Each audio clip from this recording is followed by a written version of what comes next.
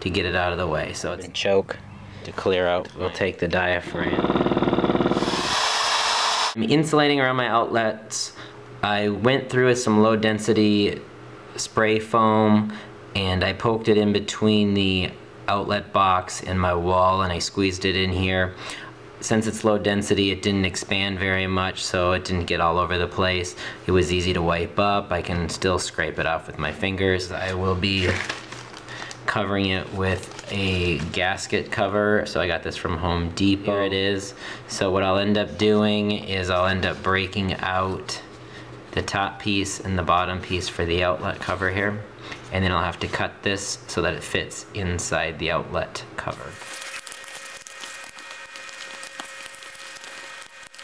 Now that I have that, place it behind my cover so I can see about how much I need to trim.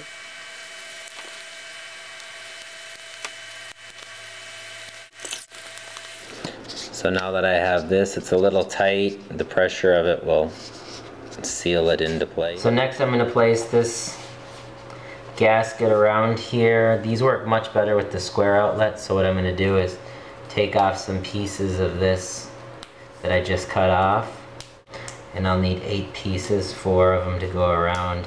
As you can see right here in these corners, there's empty spaces. So I'm going to poke these in here.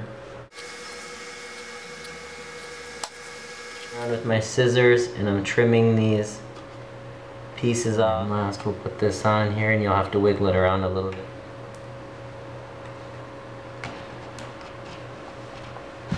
And it's done. Insulating all my outlets. First thing that I did is I took some low density spray foam and I sprayed in between the outlet box and the wall. You can see it's filled in here. This is a low density foam. It fills in the crack nice. It's not overly aggressive. It doesn't get everywhere. It's not all over the floor. Next thing I did is I went to Home Depot and bought some outlet covers. For this one, since it's a light switch, I'm going to tear out this center tab here. So I peeled that out. I'm not sure if my screw is actually going to fit in here. You can see this piece is popped out. So I will end up filling that piece as well. If you do have any pieces you need to fill, take a strip off of the cutting and then take my scissors and I'll cut that.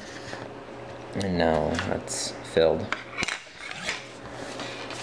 Next thing I do is I'm going to line this up so that the hole and the foam are lined up behind each other so I can see how much I need to cut off. Next I'm going to cut around,